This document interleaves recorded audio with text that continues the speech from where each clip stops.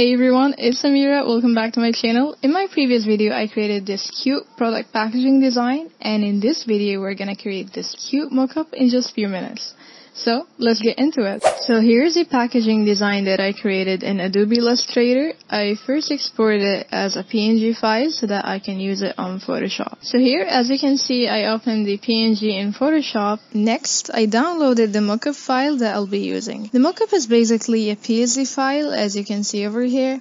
I downloaded it for free, and you may find several sites providing such mockups that you can use. So I opened this file and you can see this watermark layer. I'm gonna delete that and the extra info on the left too. Alright, so now we're ready to start editing the mockup. So here's the thing. We're going to replace that red design with something else, right? So the layer we're gonna adjust is the one that contains that red design. Usually the creators of those mockups would rename this layer as place your design here, but here you're gonna find this layer called design, and we're gonna double click on it. Now a new tab appears. This tab contains the red label which we're gonna replace with our new design. So whatever it is we're gonna make in this tab will apply to the final mockup at last. So I'll create a new layer and then delete this red layer beneath. We're not gonna use it, so I'll just delete it for now. Okay, so I opened the file that has my new design, and we're gonna select it by clicking on the layer itself. Next, I'll copy it using the shortcut Ctrl+C, but you can also right click on the design, then click copy.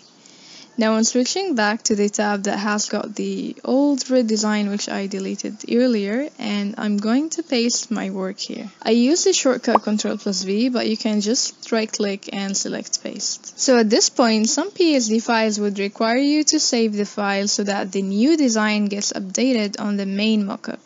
But in this case, it was automatically updated, and don't ask me how. So now let's get back to the main tab, and here you will find the design turned into a mockup. But we're not done here. Let's change the background color, and to do so, we're gonna scroll down till we find the background layer. In clicking the drop down arrow, you will find the color layer beneath.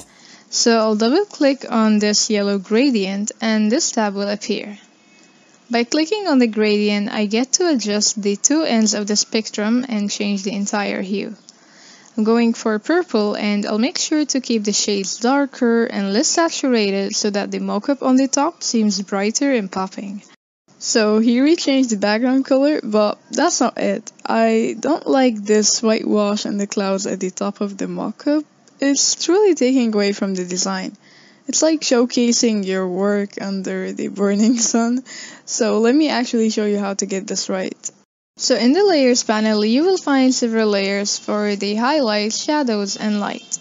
I'm gonna click on the lights layer, and using the eraser tool, we're going to erase this light effect from the parts that seem washed. So here I'm gonna click on the eraser tool, then I'll increase the size a bit. I'll keep the flow of the eraser tool low, and the opacity as well, so that when I erase the parts, it wouldn't seem like a dark hole in the middle of light, and instead it would blend with its surroundings. My goal is to make this mockup seem realistic enough, like it shouldn't be glowing with lights and highlights losing the details in the middle. So yeah, this looks a lot better. And voila, here is our final mockup. Curious to know how I created this package design from scratch? Click on the ribbon above to watch my previous video where I show you my complete design process. If you find this video helpful, please leave a thumbs up, and I'd really appreciate it if you subscribe to my channel. Thank you so much for watching.